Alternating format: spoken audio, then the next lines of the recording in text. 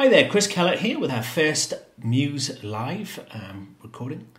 And today we are going to show you some updates on the Capture app that comes with Adobe Creative Cloud.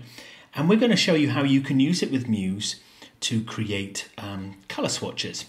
So bringing up my iPhone here, we can see that in Capture, if you've never seen it before, you can actually use it to use your camera and create brushes, patterns, color palettes and so on. But what we're going to look at today is some new functionality that allows you to add color swatch files from the camera. So we're going to bring up colors here. So I've opened the app and I've clicked on colors, and I'm going to click the plus button here and choose my camera. Now when my camera screen comes up, I'm just going to point it at here we go, let's capture a color scheme from our Muse card here. There we go, that'll do. And once we've selected that, we can look at it in its different color formats, and we can also change the look and go through different sets to see which one we like the most. So I'm going to go for I actually like this triad one here, so I'm going to select that and click next. And I'll call it, let's just leave the settings as they are. And the library that I'm going to choose is the 123v3 library. I could select another library, but I'm just going to select that one for now and make it discoverable. And it's showing me the image that the color scheme's from as well. So let's save that color scheme. Now we're going to jump into Muse now. So I'm going to close my phone down, open up Muse and create a whole new site here. And go into the page.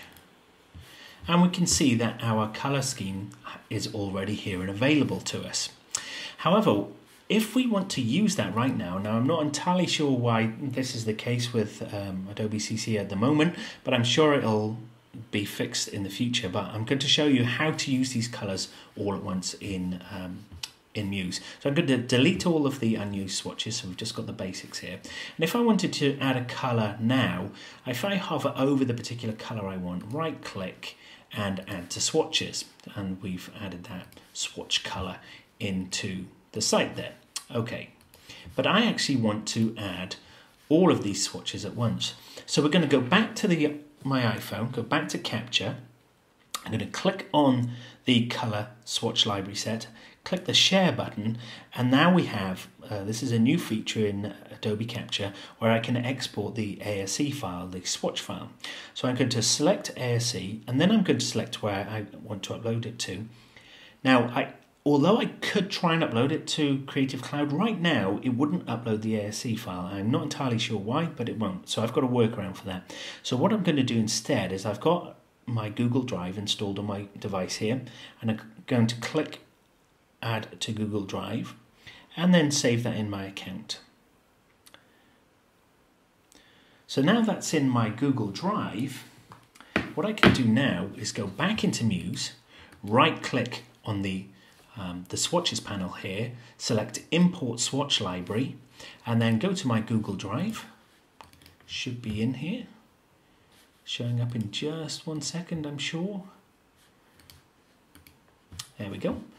And we'll select the color theme and click open. And now all of the color swatches have been added to Muse and ready to use. So what I did, just going through the workflow, I used my phone to capture the colors.